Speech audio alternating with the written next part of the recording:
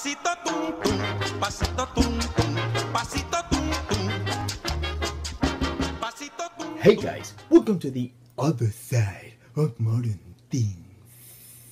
Purple! What's up with this purple I see around the den? Seriously, it's like every time someone would get angry, their faces would be inflated with purple! Now that I realize I need a wardrobe change for this review, from the director that brought you Whiplash, it's Purple Land! Wait, I mean La La Land!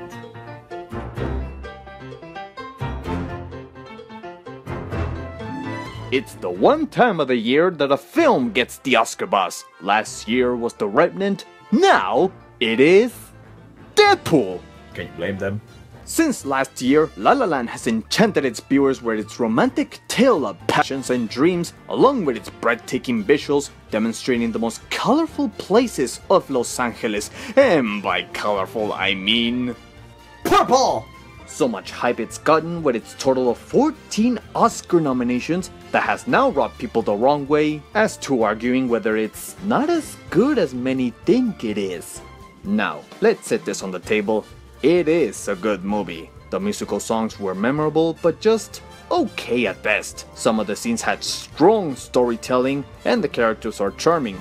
But I don't know if I can say it's a great movie, since it wants to be on the same league as Singing in the Rain and other musicals that has been compared to. Hey, you wanna know something? Come here. I've seen Singing in the Rain. This is not Singing in the Rain. The story is very simple to follow. It starts off with a struggling actress, played by Emma Stone, and a piano jazz player who dreams to open up his own jazz club, played by Ryan Gosling. They first meet, and they can't stand one another, but they quickly fall in love and share the unique passions of jazz and classic movies through dancing and singing. Now, I don't want to be biased that I must like this film for the hype and how pretty it looks and how it's gonna win several awards, but I also want to be fair with it rather than take the cynical way out as many are approaching it. And from what I've seen, why has rubbed people the wrong way is for being another homaging ball slicker to Hollywood. Once again, it's a love letter to films, a common theme we're starting to notice a lot and get pretty sick of. I mean, I wasn't as thrilled when they made those movie references such as Casablanca or Rebel Without a Cause. And there is debate whether most of the scenes were repeated knockoffs from other musicals such as Singing in the Rain or Melody Broadway. But I wouldn't go too far on saying that it's plagiarizing other scenes, maybe just borrowing them a little bit, sort of, kind of, maybe. Okay, Melody's a ripoff, I'll give you that. But to the film's credit, in an interview the director said that he's been wanting to do this film since he was in college. If that's what he wanted, props for him that it paid off. However, here's where people take sides on what this movie represents. They either see the good intentions he had on making a homage to classic musicals and was recognized for it, or they see through it as another corporate show business Oscar bait story that promotes how great their own industry is, that creates art. And because of that, he'll be rewarded for it. It can be a case since recently there has been several films like this coming up, but for what it's trying to do, it seems to benefit both itself and the movies of the past. Now people might get interested to check out those old musicals the director got inspired from. In that way, they can have a better understanding of what La La Land is. And I see it having its own identity that sets it apart. It's about achieving your goals and passions in life, but also the fear and sacrifice you must go through in order to achieve them. Ryan Gosling's character is afraid he might end up playing music that he doesn't like, and through time, the old school jazz he loves so much be left forgotten by the modern generation.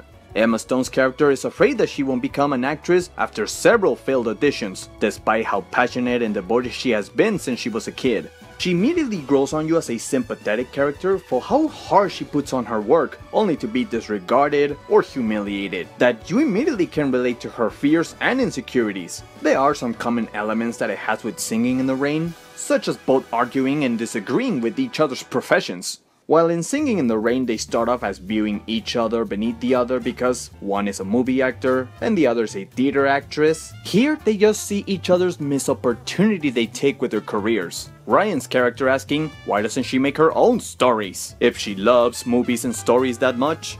As for Emma's character, jazz pretty much sucks, And that's where it kicks in.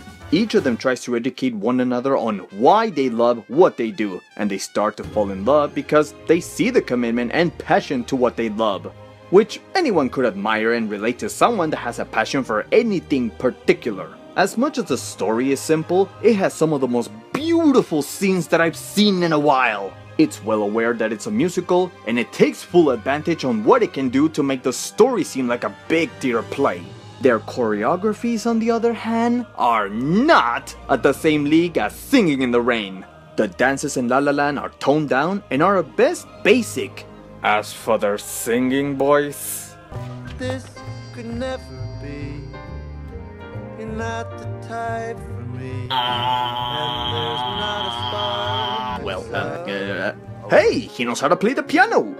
But here's where I can give it a pass for it. If you look at the Hollywood actors between the 30s, 40s, and 50s, musicals were the style that ruled their big movies. They were professionals at dancing and singing. But since musicals have been dead for a while, today's new style are special effects and action. Most of today's actors grew up watching these classic musicals, but were not required to learn their style. That's why the dances were intentionally simplified. So in that way, the characters might seem more relatable as opposed to someone who does these backflips and these complicated moves that the common man wouldn't be able to do. Each of the movies concludes in a different tone from the other. One ends in a happy note. This one, without spoiling it, ends joyfully depressing.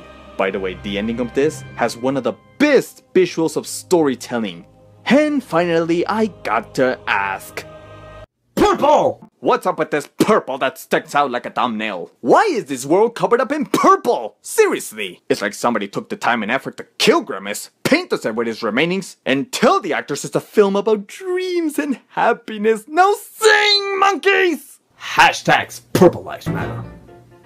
Take it for what it is. Is it in the top 10 best musicals? I don't know if I can make that judgment, but whatever take you have on it, it's gonna go down as memorable of the decade.